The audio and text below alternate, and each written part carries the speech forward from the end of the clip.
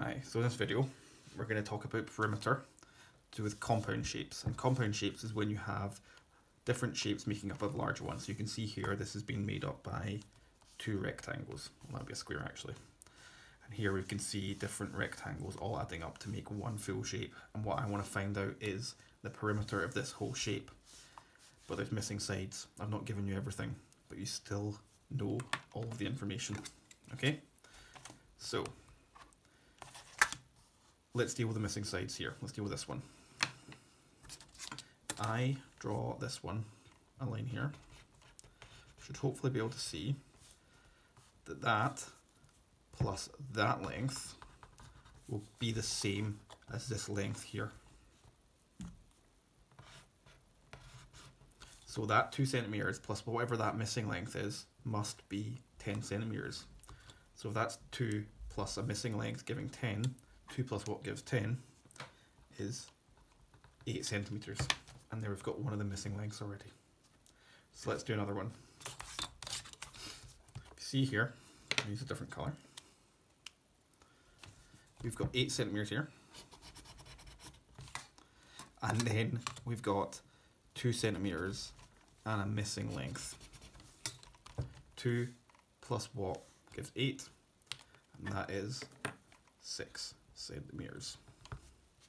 So to find the perimeter, we just now add them all up. So 8 plus 2 is 10, plus 2 is 12, plus 8 is 20, plus 6 is 26, plus 10 is 36 centimeters.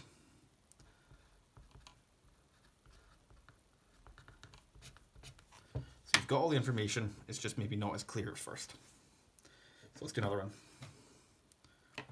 Straight away, I can write in, if that's 10, that's going to be 10. See there, if that's 3, that must be 3. And now the only one we need to find out is this one. Okay? So how are we going to do that? You see here, we look on the other side of the shape. We have got this length,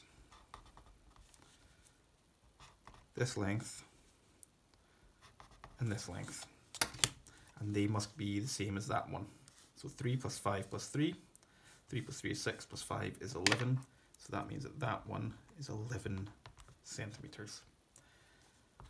And now to get the total perimeter, 10 plus 11 is 21, plus 10 is 31, 34, 37, 42, 45, 48.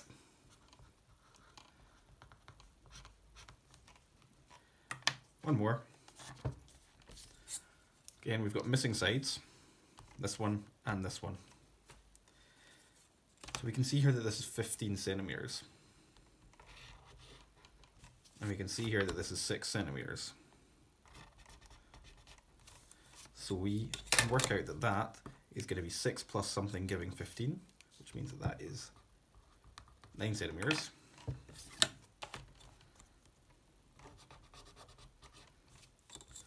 And then for the last one, we can see that that's 6.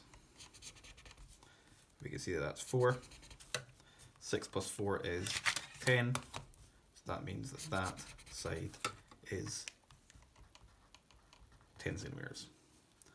So then to get the perimeter, 15 plus 6 is 21, plus 9 is 30, plus 4 is 34, plus 6 is 40, plus 10 is 50 centimeters. So that's how you can calculate perimeter when you're not given all the sides in shapes like this.